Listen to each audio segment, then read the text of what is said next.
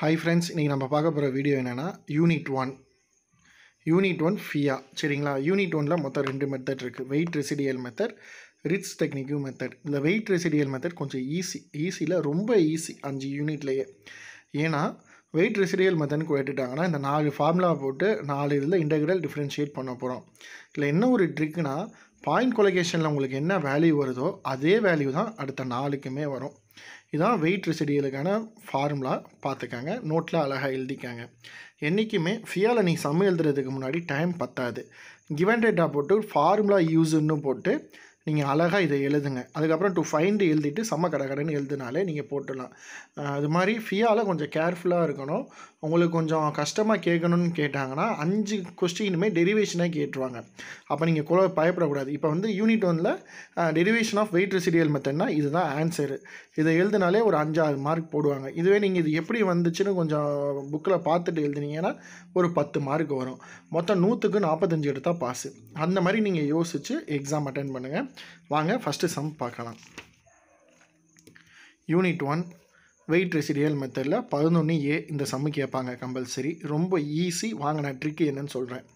To solve differential equation for physical problem expressed as d2y/dx² + 100 = 0 with the boundary condition are y0 = 0 அப்புறம் y10 = 0 using weight load residual method assume that real function of y = ax x minus 10. சில இதில் equation கொடுக்கலாட்டி அசியூம்னு சொல்லி என் கொடுப்பான். அப்படி கொடுக்கலாட்டி நீங்கள் இந்த ஈக்குவேஷனை எடுத்துக்கோங்க. y = ax x minus 10. இப்போ என்ன கண்டுபிடிக்க போகிறோம்னா இந்த a தான் 4க்கும் கண்டுபிடிக்க போகிறோம்.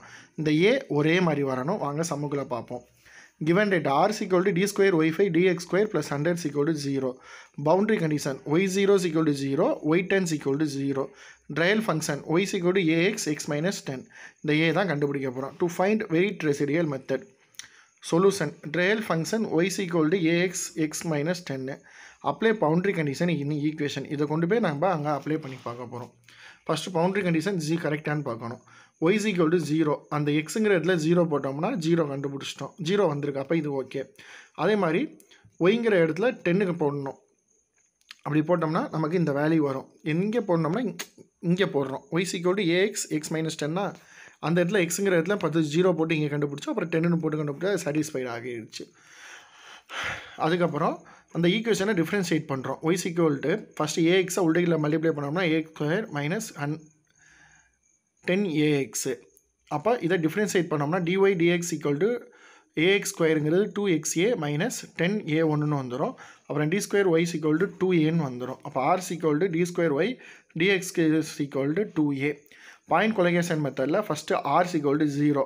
அப்போ r = 0ன்னு இருக்கா. அப்போ rங்கிற வேல்யூ என்ன? d2y/dx² + 100. இந்த d2y5 dx² + 100ங்கிறது எப்படி வந்துச்சுன்னா இந்த ஈக்குவேஷன் ஏற்கனவே கிவன் டேட்டில் கொடுத்துருக்கோம். r = d2y5 dx² + 100 = 0. அதை எடுத்து அப்படியே எழுதிட்டோம். இப்போ நம்ம ஏற்கனவே கண்டுபிடிச்சிருக்கோம்ல d2y/dx² = 2a. அப்போ இந்த இடத்துல 2a எழுதிக்கிறோம். 100 தூக்கி எழுதுகிறோம். 2a = -100 a = -50. இந்த a கொண்டு போய் நம்ம இந்த ஈக்குவேஷனில் போடணும். Substitute a value in equation 1. y = ax x minus 10 minus இப்படி இந்த மாதிரி இருக்கும். ஏங்கிற இடத்துல -50 போட்டோம்னா வந்துடும்.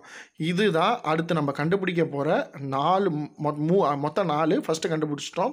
அடுத்து கண்டுபிடிக்க போகிற 3 ஈக்குவேஷனும் இதே மாதிரி ஆன்சர் வரணும். சரிங்களா? ஃபார்முலா இங்கே வந்து சிம்பிளாக கொடுத்துட்டேன். r = 0ன்னு. இங்கே இன்டெக்ரல் r dx = 0. இங்கே இன்டெக்ரல் r² dx. இங்கே இன்டெக்ரல் y1r dx = 0. ஆனால் ஃபைனலாக வர ஆன்சர் எல்லாமே y = -50 x minus 10ன்னு வரும். இதை நம்ம மல்டிப்ளை பண்ணோம்னா y = இந்த மாதிரி வேல்யூ மாறணும்.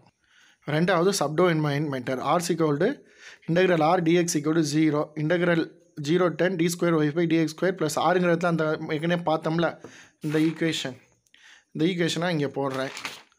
போட்டு எழுதிட்டு பண்ணிவிட்டு இன்டெக்ரல் இந்த d2y/dx² + 100ங்கிறதுல d2y/dx² ஏற்கனவே 2aன்னு போட்டிருக்கோம். அப்படியே இன்டெக்ரல் பண்ணிட்டு வந்தோம்னா a15 வரும். நீங்கள் இதை பண்ணிவிட்டு டேரெக்டாக கூட இங்கே கூட நீங்கள் நிப்பாட்டிக்கலாம். 13 மார்க்கு 13 மார்க் ஒரு 10 மார்க் கொடுப்பாங்க. இவ்வளோ தான். இந்த மாதிரி y = ஏங்கிறதுல -50 x minus 10. இது உள்ளே மல்டிப்ளை பண்ணுறோம். இங்கே இங்கே மைனஸும் பண்ணோம்னா ப்ளஸ்ஸாக மாறிடும். இதை இப்படி மாற்றி எழுதிக்கிறோம். அவ்வளோதான். அடுத்து லீஸ்ட் ஸ்கொயர் மெத்தடு. இங்கே ஆறுங்கிற இடத்துலையும் இங்கே ஆறுன்னு போட்டோம், இங்கே ஆர் ஸ்கொயர் டிஎக்ஸ்னு போடுறோம். அதே மாதிரி பண்ணிங்கன்னா வேல்யூ வரும். நம்ம ஏங்கிற இடத்துல -5ன்னு போட்டு இந்த மாதிரி கண்டுபிடிச்சிடுறோம். அப்புறம் கெலகின் மெத்தடு, இதுவும் கொஞ்சம் பெருசாக வரும். அதை அப்படியே எடுத்து எழுதி பாருங்கள், உங்களுக்கு அப்படியே புரியும். பண்ணோம்னா இதுவும் y = இந்த மாதிரி வேல்யூ கிடச்சிரும்.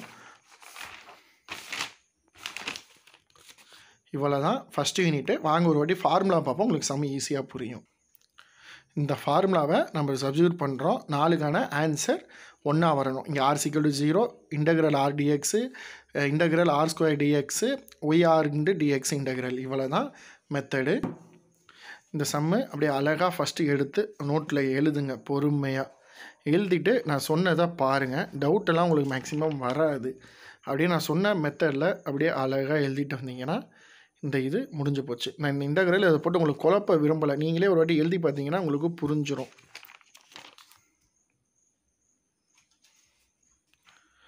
ஓகே, தேங்க்ஸ் ஃபார் வாட்சிங் திஸ் வீடியோ. மறக்காமல் நம்ம வீடியோ லைக் பண்ணுங்கள், ஷேர் பண்ணுங்கள், கமெண்ட் பண்ணுங்கள். தேங்க்யூ.